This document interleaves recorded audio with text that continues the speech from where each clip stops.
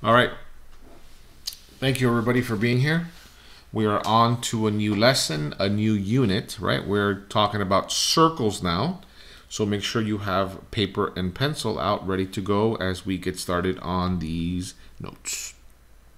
So first thing we're going to do is, of course, identify the notes name, which is called circles, right? With the focus on arcs and central angles, right? With a focus on arcs and central angles. So let's take a look at some key terms that we need to know about a circle. Obviously, you guys know this is the circle here, right? Not perfect. So we have a diameter, which is the line that goes right down the middle of a circle from one point all the way to the other side of the circle. That's called a diameter. We have a radius, which goes from the center of the circle down to over to the side of the circle. That's called the radius of the circle. Okay, we have a chord that goes from one point of the circle over to the another point on the circle. But not down the middle though, right? Well, technically, the diameter is a special kind of chord that goes right down the middle, but all the other ones that go from one side of a circle to another is called a chord. Okay, a secant is a line that goes through a circle. Right? This is called a secant. And then a tangent is a line that touches the circle on the outside. Okay? So that's some vocabulary for circles.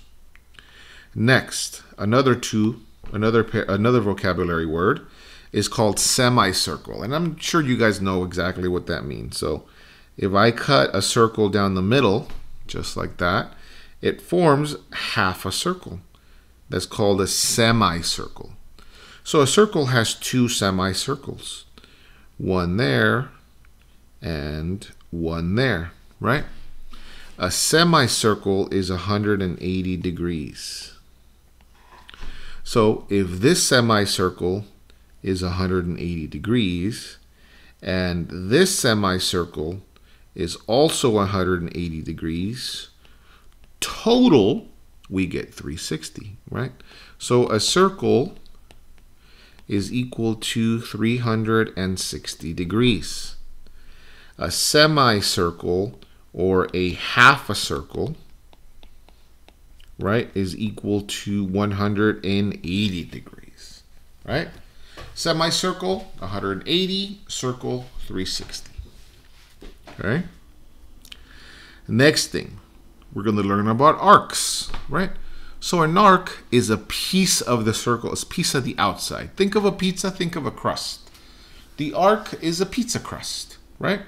So we have a minor arc, which goes from one point to another point, right? That's a minor arc. The arc is less than 180. If you notice, this is 180, right? When we start here and we go to the other side of the circle, that's a semicircle. If the arc is less than a semicircle, it's called a minor arc. If the arc is more than a semicircle, then it's called a major arc. You see, that goes all the way there. And so then this minor arc is arc AB. So we call this, let me go a little thinner here. We call this arc AB. AB with a little arc over it like that. Look at that. That's minor arc AB. Major arc that goes more than 180, you do with three letters. A, C, B. Arc A, C, B. This is a major arc, right? Minor arc less than 180, major arc greater than 180. Now, the cool thing about arcs is that they are equal to the central angle. Now, a central angle is made when you get 2 points and they both connect in the middle like this and forms an angle. And the angle is formed in the center of the circle. That's why it's called a central angle. And what's cool about the central angle is that it is equal to the arc. So if the arc is 20, then the central angle is 20. If the central angle is 100, then the arc is 100, right? So we say the central angle is equal to the arc, right?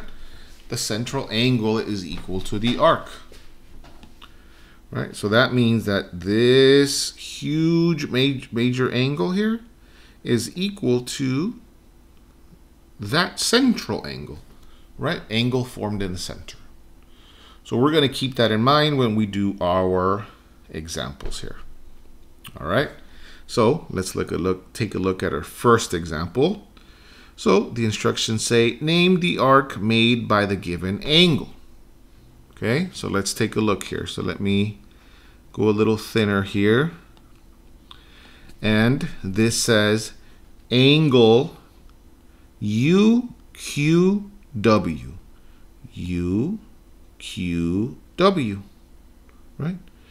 UQW. So let's take a look here. Let's go this. UQW. Now, this says major arc. Remember, I can go this way from U to W, but that's not a major arc. Remember, a major arc is more than 180, right? More than half the circle. So, let's go with the same color here.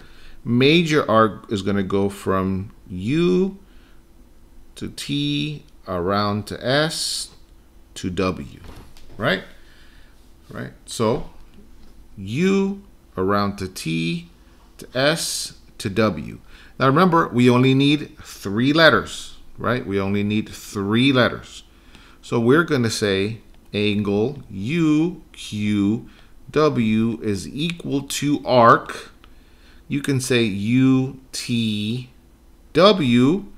or you can say USW. So I'll go with that one, USW.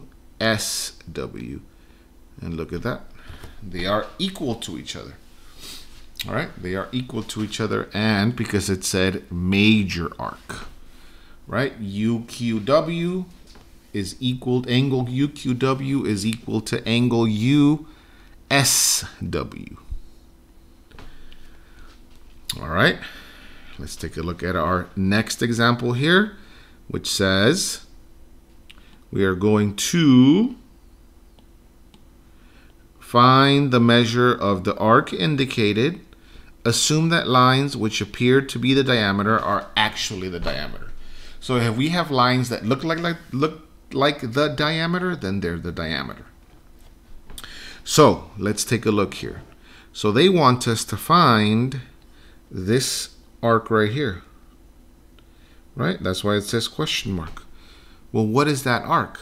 Well, remember, kiddos, that the arc is equal to the central angle. Is equal to the central angle. So, since the arc here is 35, that means that the central angle is equal to the arc. And the central angle here is 35. So that means that question mark is equal to 35 degrees. And there you go. Look at that. Because the arc is equal to the central angle. They are the same, right? The arc is equal to the central angle. Perfect, perfect, perfect. All right. 2 examples down. Let's do one more. 2 more, right? Let's do the next one. All right. Next set of instructions say here, name the central angle of the given arc. Okay, this one's backwards. Now they give us the arc, right? Now this says UW. UW. Now, there's a couple ways that I can do UW. I can do UW this way, or I can do UW this way. Why do I know, kiddos, this is not correct? Because look, from here to here is more than half the circle. It has to say major arc here. It would have to say major arc. Just like this one, look, major arc. So since it does not say major arc, then I'm going to go from,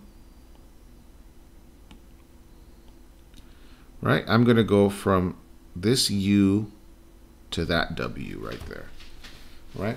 From this U to that W. Now, this says name the central angle, okay? So I'm going to name the central angle. Where is that angle? Well, if you notice, the angle is formed from U. It's got to go to the center, right? It's got to go to the center here. And it goes to W. Look at that. There's our angle. UQW. UQW.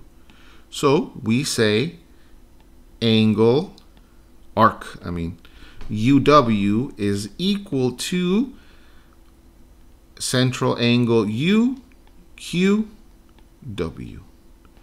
And there you go. Look at that. UW is equal to UQW. Again, we went this way, right? Because it's a minor arc, not a major arc. And it went from U, it's got to go to the center, central angle, then to W. UQW. Name the central angle. Perfect. Perfect. Okay. One more, kiddos. This time for sure, I promise. One more. Okay. So it says, find the measure of the central angle indicated. Okay. Assume that lines which appear to be diameters are actually diameters. Okay. So in this case, look, this looks like a diameter. They're saying it absolutely is a diameter. They're saying this looks like a diameter. They absolutely is a diameter. Okay. So what are we looking for here, kiddos? We are looking for this question mark right here. We're looking for this angle here, right? We're looking for this angle which is formed by those two legs right here. Well, what arc is connected to that angle? You see it. I see it. Let me just highlight it right here. Look at that. This arc is connected to this angle. So that means that question mark is equal to, there you go, question mark is equal to 50 degrees. There you are. Okay. And that is the lesson, right? Now make sure that in your work, you must draw the triangle, right? I want to see triangles because I want to see you guys draw on your triangles. I want to make sure that you're understanding, okay, that you're understanding the angles, the central angles, the arcs, the major arcs, the minor arcs, okay? Thank you guys for being here, right? Make sure you take good notes. You got this. See you next time.